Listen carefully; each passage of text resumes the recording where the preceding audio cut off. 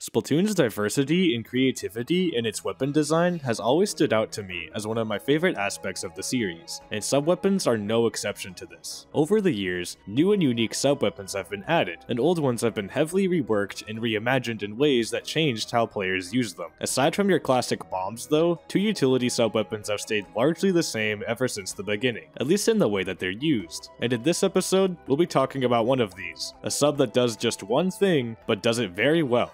Hello, I'm Pepe, a high-level Splatoon coach and competitive player, and welcome back to our Utility Guide series. It has once again been a while since last time, so if this is your first time catching this series, then the main thing to know is that it's exactly what it sounds like. Many of Splatoon's weapon kits come with utility-based sub-weapons, or essentially anything that is not a traditional bomb. I believe weapons with these subs are often overlooked by players as they tend to be a bit tougher to understand and find value from, and that's what these guides are here to help with. The playlist with every episode so far will be linked below, which you can check out after this. Now that we're caught up, our subject for today is the Master of Reconnaissance, Point Sensor. There's much to discuss on what this means and the ways they can help you in your matches, but let's begin by reviewing how point sensors function exactly.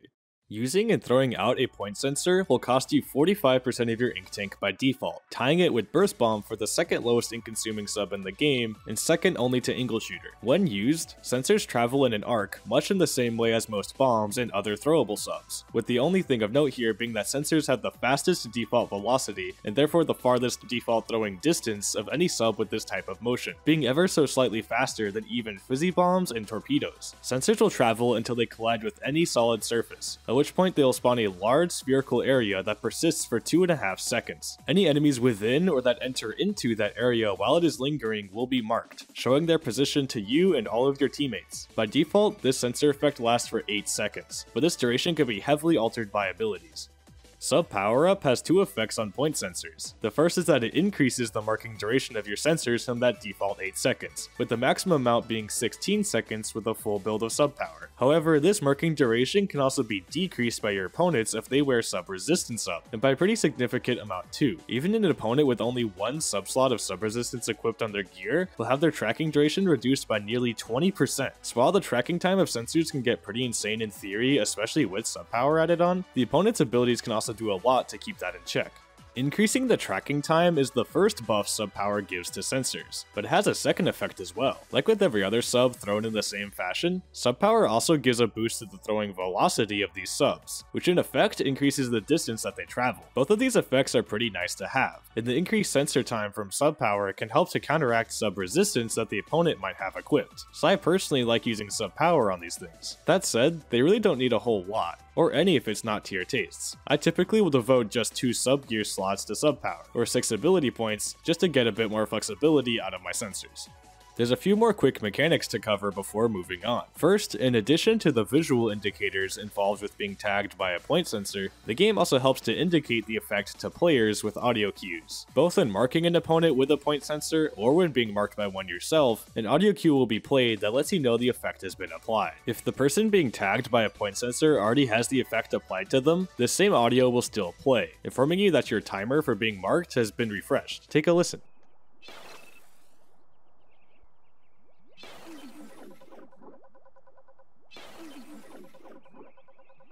Lastly, let's give a bit more insight into how the sensor area, or cloud as we could call it, works. Like we said, the sensor effect gets applied in a spherical area centered where the point sensor makes contact with a part of the stage terrain. What's important to understand about this is that like Toxic Mist, the cloud ignores walls and solid ground and passes right through them. This means that hitting a point sensor against a thin wall can let the resulting cloud reach through and detect anyone that might be on the other side. More importantly, in general, this means you don't have to be that precise when tossing sensors around, as small boxes or ledges or other parts of the stage near the area that the sensor lands won't block or interrupt them. If an opponent is next to where a point sensor lands, even if that spot is behind a wall or something else, they'll still get tagged so long as they're within that radius.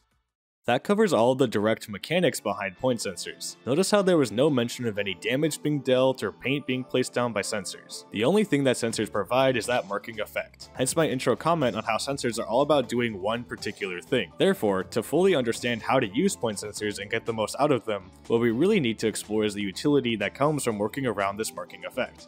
In essence, what point sensors are truly all about is information. When an opponent is revealed and tracked by a point sensor, that effect's impact on the game comes from providing you and your teammates with the knowledge of where that opponent currently is. While this effect does not directly threaten your opponents, what it does do is give your team direction on where to focus your attention and resources, and make the most out of everything else that you have. Splatoon is a chaotic and fast-paced game, and it can be hard to keep track of where opponents are or where they potentially could be, especially if your team currently is at a disadvantage in turf control and positioning. With the information gained by using point sensors though, this uncertainty can be turned into clarity that can make your matches much easier to follow and save you from getting surprised or sneaked up on by your opponents.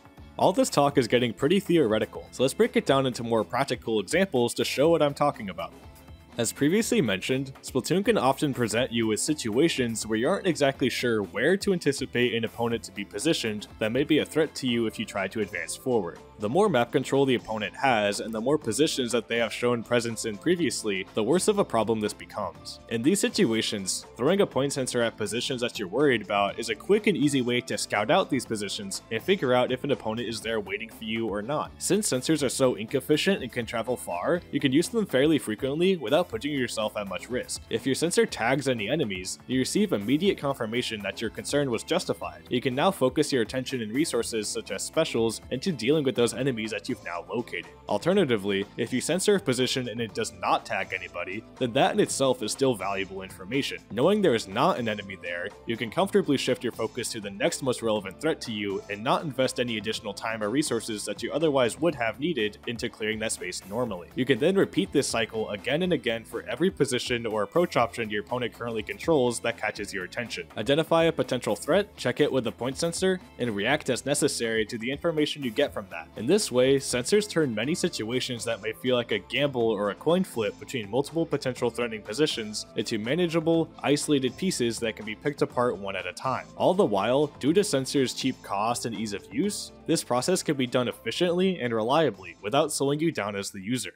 The quick and guided decision making that comes from scouting positions with point sensors is helpful in preparing yourself for engagements, but the value of tracking the opponent's location certainly does not stop there. Information is also useful in the process of taking and finishing fights. It may seem obvious, but it really is a lot easier to know where to aim as you engage on a fight with an enemy when your target is literally highlighted for you. Oftentimes, fights in Splatoon will also have some visual clutter involved that may normally make it a bit difficult to keep your aim tracked on your opponent, like if they enter squid form start swimming around a lot, if there are explosions and other large and bright visual effects going on around you. Having your opponent marked nullifies these concerns though, as you'll still maintain a clear visual on them no matter what clutter may temporarily come up between you and them. And if your opponent doesn't want to fight you and tries to escape, then that'll be a pretty tough task for them, as no amount of walls that they may try to retreat behind will obscure them from your view. You'll be free to chase them down all that you like, so long as they're still marked. This point transitions nicely into our next idea, which is point sensor's synergy with certain weapons. Many of the weapons that come with point sensor are AoE, or area of effect weapons, such as custom Explosher, custom Blaster, Sloshing Machine Neo, and the new custom Wellstring. These weapons naturally play around their large hitboxes that allow them to hit opponents behind cover that would otherwise be safe against other weapons. This identity combos beautifully with point sensors, as having their opponents marked gives these weapons direction on exactly where to send their shots, and ensure that no amount of cover is enough to hide behind. AoE weapons tend to be slow firing and high on ink consumption, so having a sub-weapon that helps them make the most of every shot and that isn't too taxing on their ink tank really goes a long way.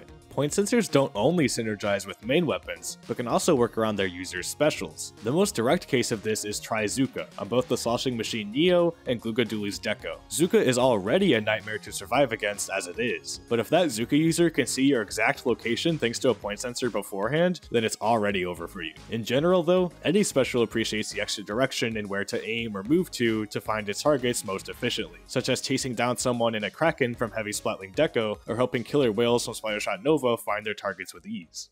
Developing this idea further, remember once again that it's not only you who gets to see opponents that you've tagged with a sensor, but everyone on your team as well. When using sensors, your whole team benefits from the extra direction and quicker decision making that the information from point sensors provides. Any AoE weapon in your team will have an easier time clearing enemies out from behind cover. Every bomb thrown and special activated by your teammates can be timed and aimed with greater confidence, knowing with certainty that there's an enemy in the path of it. To me, this is where point sensors truly shine, especially in a game that doesn't have voice chat built into regular matches, having a tool that ensures all of your teammates can be aware of where the opponents are is certainly appreciated. Even without direct communication, diligent point sensor use can go a long way in both enabling your teammates in general and also keeping them aware.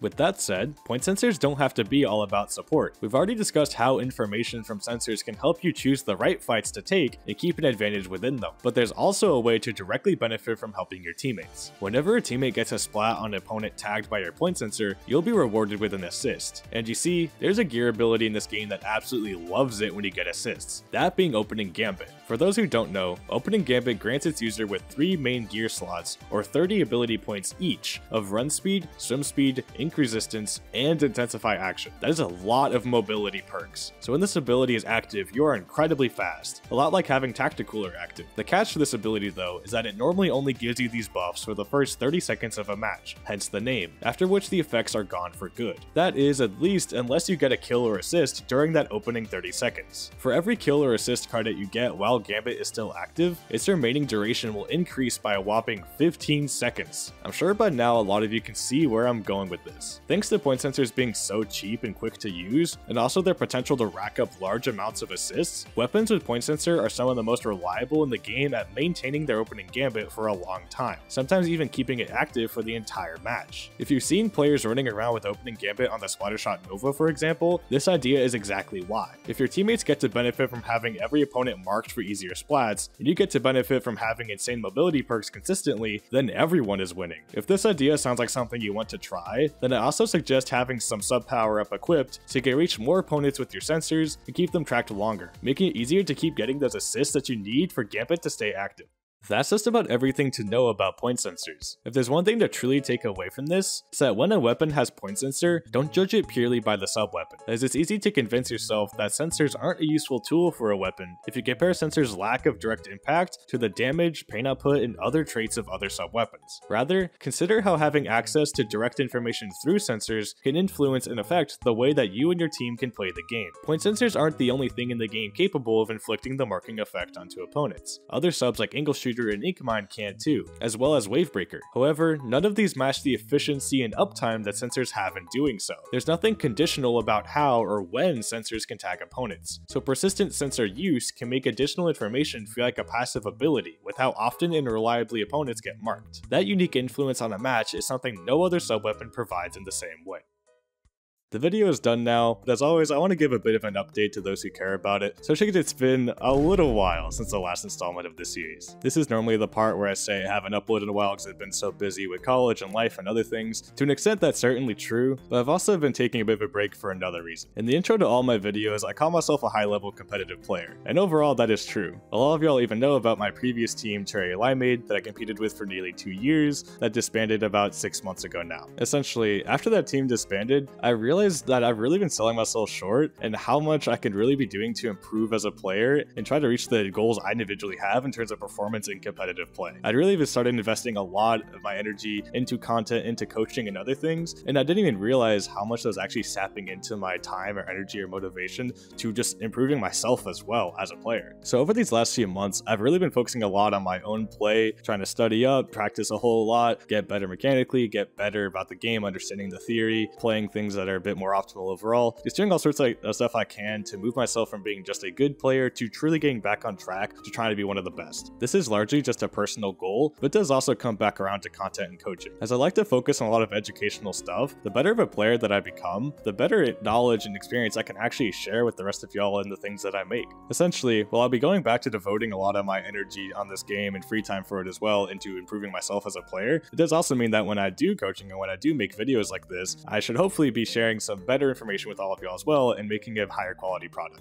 That all being said, I have just started my summer break and I have a few months free before I have to go back to more classes at college in the fall, so I will have a lot more time and energy to put into videos, and I promise it will not be another 5-month wait until the next one. I really enjoyed this utility series and really want to wrap it up. We have 2 more subs to hit, and I really want to get that done by the end of the summer if possible, if not, hopefully not too long after. In addition to that, I also have several ideas for other nerdy videos I really want to make that I'm really looking forward to. So you should hopefully have at least a few more nice projects done within the next few months here. here. Also, since I have mentioned coaching, it's also worth saying that in the past, I have promoted a lot of my coaching services on Medify in my description and shouting that out in the videos, but due to recent changes on that platform, I'm not really working there anymore. I am still providing coaching just to some close friends who I've worked with a few times in the past and that's really comfortable with, but long term I will be looking for an alternate place to provide coaching or some other system to do it, and once that does happen, I'll definitely be sharing that here in the description or something like that, so those of you who do hear about it through my videos can still find a way to get that service. Anyway, with all that said, it is really nice to be back to this, and I really hope y'all enjoyed the video.